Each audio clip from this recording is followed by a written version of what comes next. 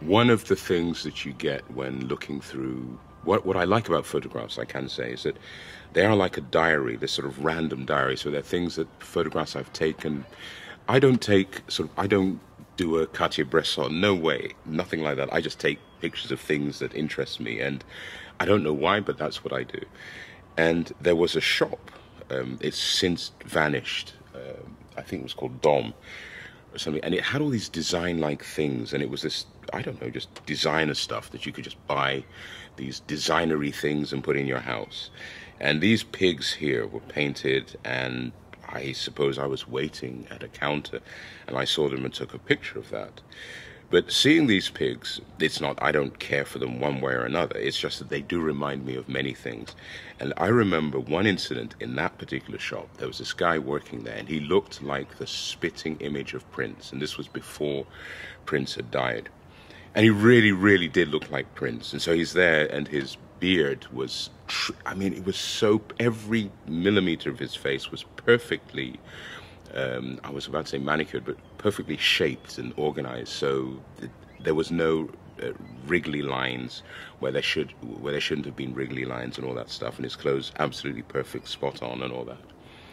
And he was there, and on the counter he had this tiny little chihuahua. I mean, this chihuahua was really, really, really, really small. And my partner, she asked him, she said something about it, is that a chihuahua or whatever? And he seemed so insulted. Maybe it wasn't a chihuahua, maybe it was I don't know if there's a version of a mini chihuahua, because this was super, super small. And just so you know, this was during that period when Paris Hilton had influenced an awful lot of people to go around with chihuahuas in their handbags.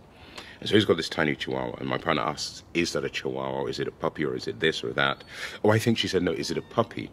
And then he said, no, it's a chihuahua. And the daggers that shot out of his eyes, simply because we didn't understand that this delicate little dog was a puppy, was a chihuahua.